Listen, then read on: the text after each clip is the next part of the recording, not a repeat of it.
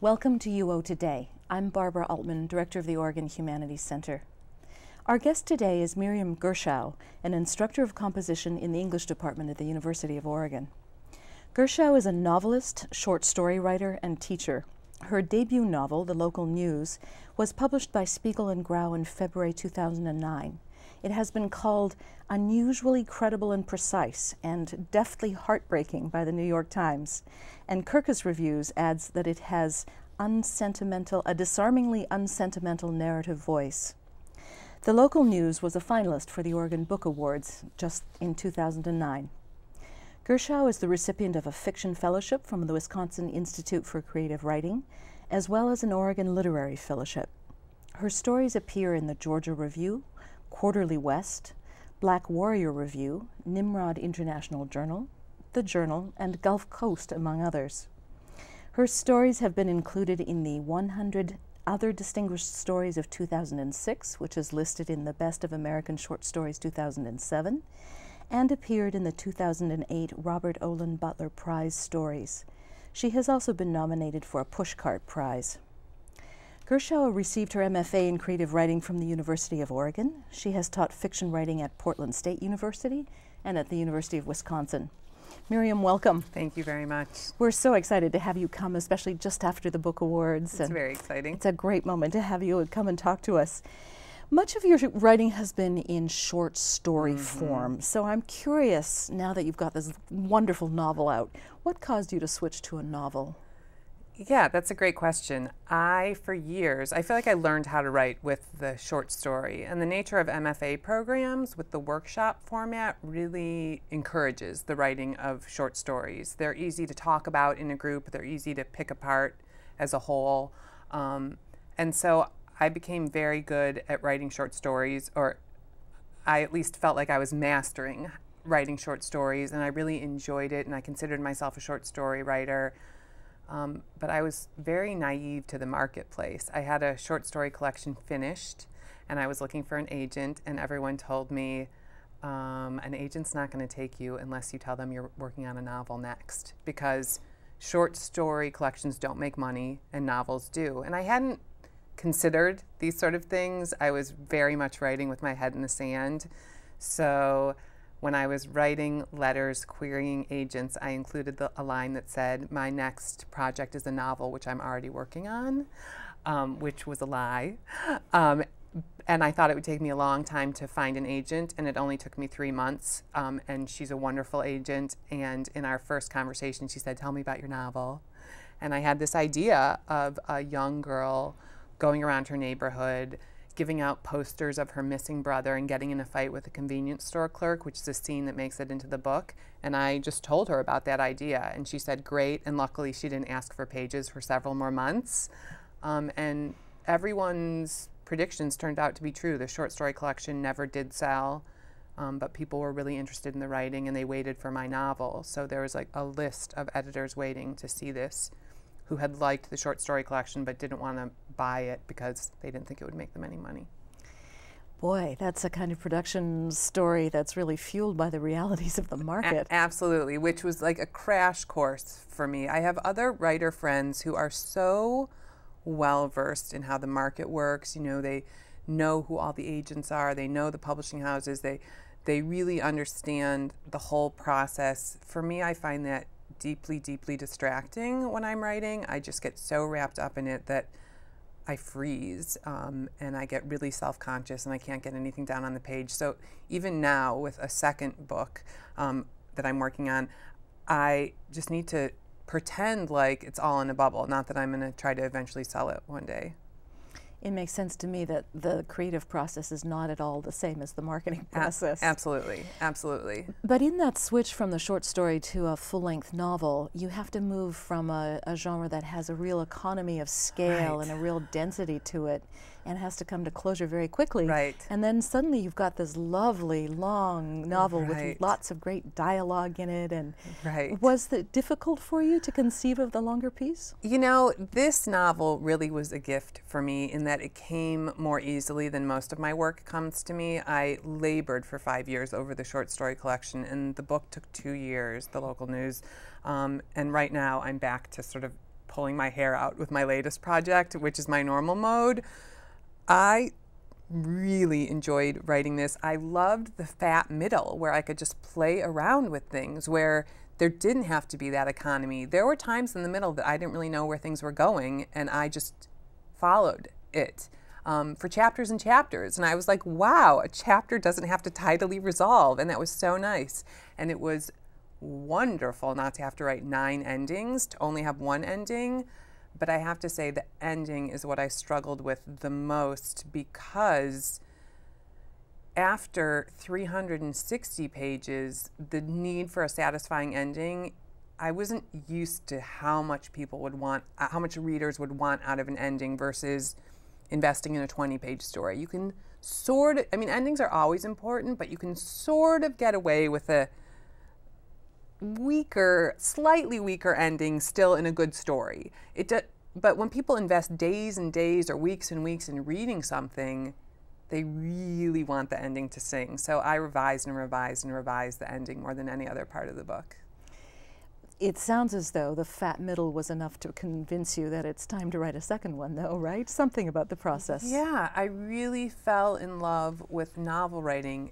I think story writing is really hard, and I think all writing can be really hard, and requires the economy and the discipline that at the time I really fell in love with. It's a great way to teach yourself writing or to learn writing through something like an MFA program, but the freedom that came with the novel and the investment I had in the characters was just really enticing. I found myself naturally wanting to write another novel again, not because of the marketplace. I mean, everyone assumed, oh, you're going to go back to stories after you sell a novel.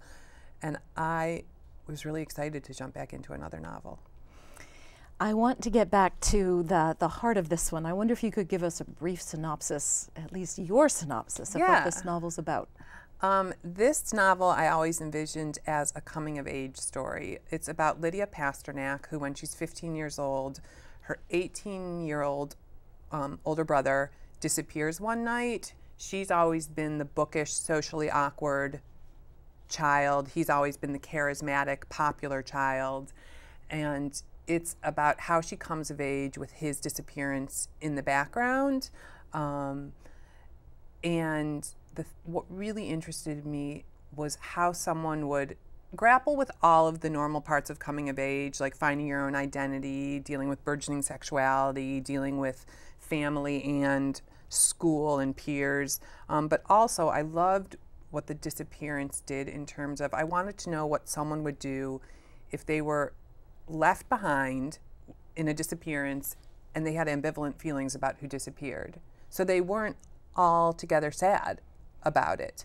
They had to grapple with mixed feelings. I think many books, many good ones, are written about people devastated by a disappearance, but I was more interested in, what if someone was secretly relieved, or secretly liked the attention, or was reveling in it in a way that teenagers revel in misery and tragedy. What would that be like for Lydia? So that's what I was really interested in looking at. We couldn't resist the temptation to ask you to read, and you have graciously agreed to do so. So you're going to read us the very beginning, is that right? Yes, I'll read the first couple of paragraphs. That'd be great. Thank you. After my brother went missing, my parents let me use their car whenever I wanted, even though I only had a learner's permit. They didn't enforce my curfew. I didn't have to ask to be excused from the dinner table. The dinner table, in fact, had all but disappeared, covered with posters of Danny, a box of yellow ribbons that our whole neighborhood had tied around trees and mailboxes and car antennas, and piles of the letters we'd gotten from people praying for Danny's safe return, or who thought they saw him hitchhiking along a highway a couple of states away. I didn't have to do any more chores. Years later, I joined a support group for siblings of missing or exploited kids. It was amazing how a group of like-minded individuals could make the most singular and self-defining of circumstances feel simply mundane.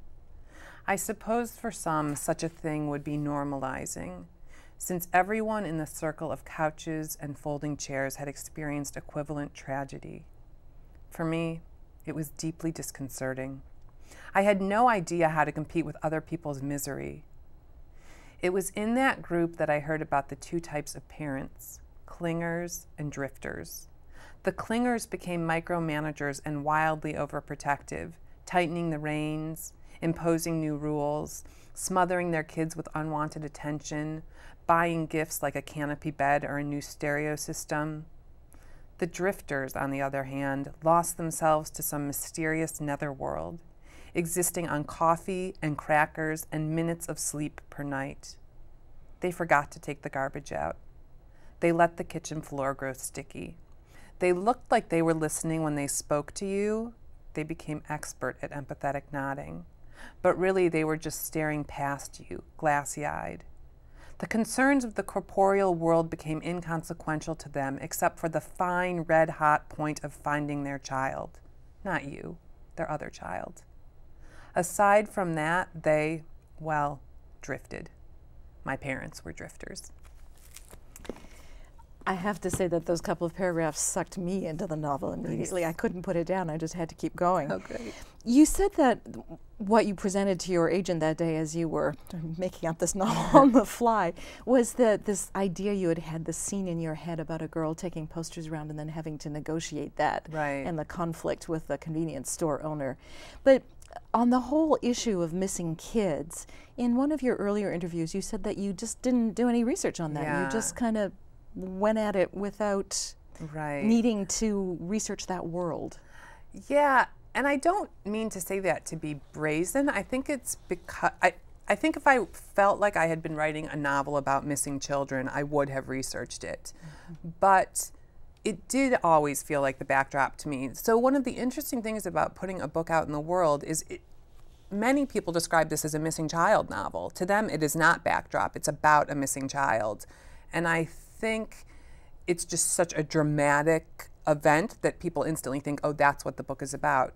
But like I said, I always saw the book being about Lydia's life in the forefront, the missing child in the background, so that the specific details of what happened to Danny, the nitty-gritty, like CSI type details, those never interested me. And the idea of how a community would respond to this, or how a family would respond to this, or how news media would respond, I just thought about it a lot. I mean, that's why I love writing fiction, because I just think about things and make it up. Luckily, I think I did a fairly credible job of it without the research. But I think, again, if it was going to go into the nitty-gritty of what the police did, or, you know, more procedural details, I would have done research, but that's not the book I was trying to write. It read to me like a book about siblings, Mm-hmm. one of whom is present through his absence. He's a Right. very present character for Right. someone who is gone. That's really well said. That's really well said. I stopped at some point saying the novel isn't about Danny, because the novel is. So Danny's the missing brother. Danny appears certainly in every chapter, if not a ghost of him on every page. But yeah, it's very much about him in his absence and Lydia's coming to terms with who he was as her brother. And I think adolescence is a particularly fraught time for a number of reasons. And I think it's the time when siblings really, really butt heads, especially when there's a schism between them, as there was between Lydia and Danny. One's popular, one's not. One's more intelligent than the other. One has more ease with the parents than the other. You know, there was a lot of reasons that they would butt heads. So I very much see the novel now, even more so in hindsight, as her grappling with Danny and his absence. I have a 16-year-old. I have an older child who made it safely through adolescence and is out the other side. One of the things that I appreciated so much about the dialogue was that you've managed to capture the cadence of a teenager. Those sentences that are written with a period after each word in that kind of emphatic, dramatic, self-aggrandizing style of teenagers. Do you have a particular interest in the adolescence set or a particular experience? I do. I'm fairly fixated. I finally moved on. I'm not writing about adolescence in my next project, but even in my short stories, I've had a fairly consistent fixation on high school, I think for a number of reasons. One, high school characters are so emotionally labile and don't have the best coping skills, so everything's out on the surface. Also, yeah, there's just so much drama in high school. And on a personal level, I just feel like the scars of high school have stayed with me. I'm almost 40, but I'm still interested in looking back at that and seeing how does that shape us as adults, which I tried to do at the end of this book. So for all those reasons, it's interested me. It's been funny the number of people who've said to me, do you have a teenage son or daughter because you really captured the voice? And I've had to admit, like, no, I have a teenage inner child that I'm still grappling with, and that's where the voice comes from, but it comes very naturally to me. And the narcissism of teenagers fit really well with this story. I mean, Lydia makes herself the center. She is the center of Danny's disappearance in her own mind. So that was a very compelling point of view to write a disappearance story from. So it's your inner teenager talking. Yes, it is my inner teenager. But you know, I was also really curious to see that for 5-6 years you taught a class to talented youth through Johns Hopkins on descriptive writing about place, right? And I'm wondering if, I don't know what age group that talented youth was, but it sounds as though you've had sustained and significant contact with that age bracket. Yeah, absolutely. And even here at the U of O, you know, I'm teaching as a composition instructor, I'm teaching 90% freshmen, and that's still 18, 19-year-olds. But yeah, Johns Hopkins, the parallel with Lydia is, you know, a lot of smart kids have a lot of bravado and a lot of defenses built up around their smartness, a sense of superiority, but coupled with this great insecurity, because many of those kids do not fit in. I taught at the summer program for Johns Hopkins where all the smart kids are gathered together, so it's this wonderful, accepting community, and often it's the one place they're not bullied or made fun of. But I think, right, smart kids often, if they're visibly, precociously smart, yeah, build up a sense of superiority in one respect because they are superiorly intelligent to their peers, but also just as a defense for the lack of acceptance in the typical middle school or high school setting. Yeah, boy, walk down any high school corridor and that's what's happening. I expect it happens a little bit in your freshman composition classes too, until you teach them otherwise. You know, it's different being the teacher. I don't pick up on I think it's different in college. I don't sense people getting ostracized for intelligence once they're in college. There's certainly the kids who are sort of precociously proud of themselves because they're better read or have a better grasp of what's going on in the world, but I don't have a sense of that sense of rank that happens in high school. I think it falls away some in college, but I could just be a little bit more oblivious to it as the teacher. Well, I think they're here because they chose to be here, and that's one big factor. I'm curious about the relationship between teaching composition and your own creative process. Yeah. Is it a reciprocal relationship, or do you use in class what you've learned from your own kind of autodidactic process? Yeah, you know, I've thought a lot about that. I mean, the one thing there's a few things that are nice. One is that I'm immersed in writing of some sort or another, both in my day job and creatively, and that's nice to be in the realm of writing as my day job. I have spent many years being an office drone and then going home and writing, and it's not the same thing. You don't get the same energy off of it. It's hard to do that. So that's nice. The other thing is, I think people have the sense of that creative writing is like no rules. You just go and follow your dreams and you write a novel. But it's very rule-laden. I mean, you really have to learn how to creatively write. So I often talk to my students in composition who complain about how rule-laden it is and how structured it is and how much they have to learn to write a good essay. I often compare it to, and they'll say, I like writing poems or I like writing fiction, but I don't like writing this. And I'll often compare the two to say, no, they all have rules. And once you learn the rules, you can start playing with them and tearing them down and interpreting them. But that's how you become a good writer in any realm, is you learn the rules and you master them, and then you get creative. And I think that's true in many forms of writing, unless you're a savant and just like sit down and write a novel when you're 19, but that wasn't me. I had to learn the rules.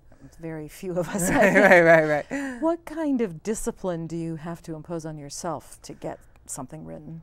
So I'm going to give two answers. So I have a 3-month-old baby at home. So before the 3-month-old baby, I was very disciplined. Writing keeps me sane. So my discipline doesn't come from sort of some haughty, look how great I am place. It really is a sort of my mental health treatment. Like I stay sane and grounded and non-depressed when I'm writing regularly. So usually on days that I'm not swamped in teaching or grading, I would used to from about 11 to 3 or 11 to 4, if it was going great, 11 to evening, just write new pages, revise pages, just sit with it as long as I could. Now my schedule is when my son Eli naps, I try to write for 15 minutes at the computer, and hopefully that will I'll have more and more time to do that. I read several years ago a writer who said, my goal is 1 good sentence a day, and I have stuck with that. I think 1 good sentence a day is a great goal because I can write, even if I write 3 pages, I feel very lucky, or 10 pages or 20 pages, I feel very lucky if I can get 1 really good sentence that I'm proud of a day. Yeah, I'm sure the adorable 3-month-old Eli has really mixed up your sort of daily routines. Absolutely. You were saying at one point that you wrote every day, or when you have a project Right. going, you write every day. I suppose even in 15-minute increments that would work.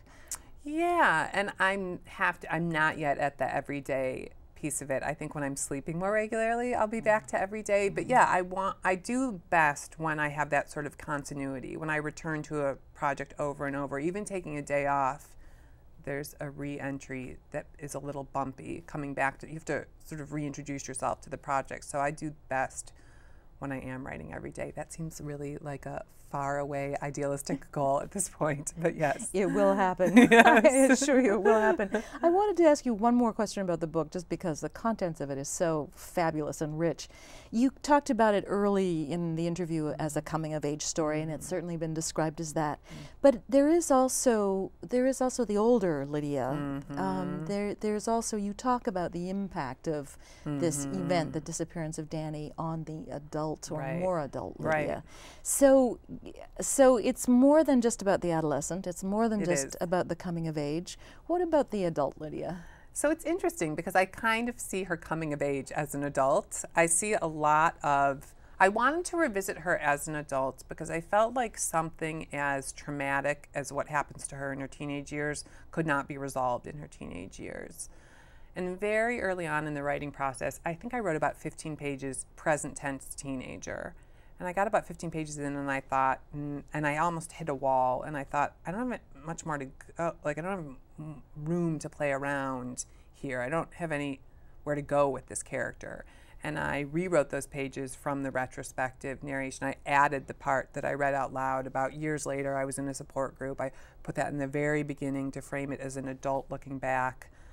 And yeah, I still saw it as, I suppose it's an odd way to look at a coming of age since she's 28 at the end of the book, but that's the time that I saw, okay, 12 years later is when she could start to make peace with what happened, when she could start to make peace with members of her family, when she could start to make peace with some of her peers, when she could start to make peace with the situation. So I still, I guess, in my head thought of it as sort of her delayed adolescence, that she stayed adolescent in many ways about this event, and that's the point where she could resolve some of this. So that's when she came of age, oddly enough. No one's asked me that. That's a good question. Good. Thank you. I thought about it quite a lot as I read this.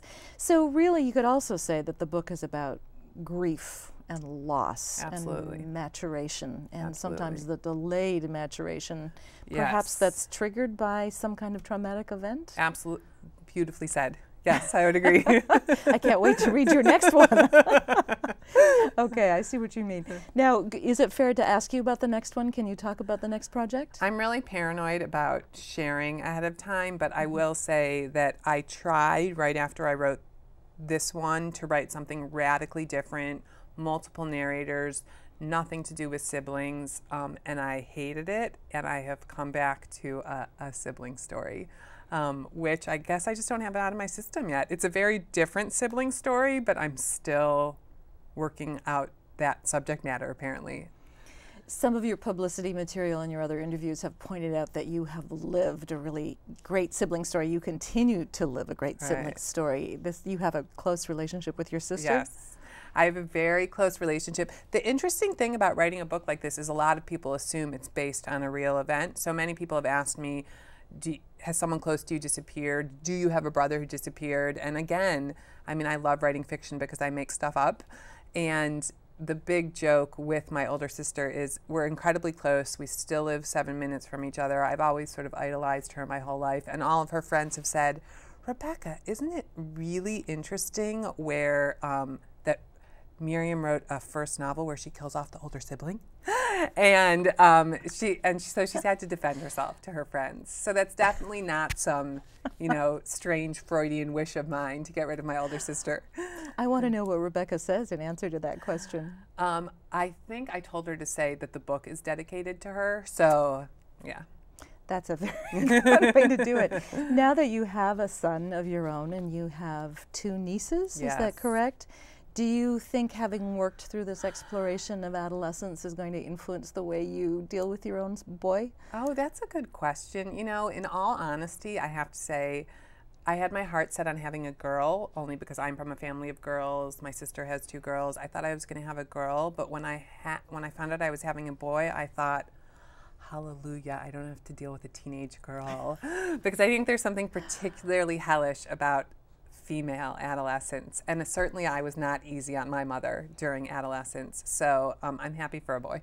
Well, I've lived through 2 male adolescences and they've been a pure joy, so oh, I wish you Very well good. with Eli. He seems like a fabulous boy. He is. Thank you for coming to do this. Thank you for having me. It was a pleasure. We'll look forward to having you back when the next one comes out. Excellent. I'd love to do it.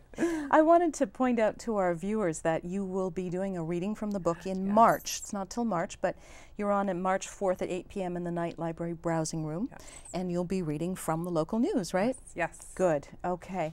Miriam, thanks again. Thank you. We've been speaking with author Miriam Gershow, who has recently produced the novel The Local News and is an English instructor at the University of Oregon. Thanks very much for watching, and see you next time.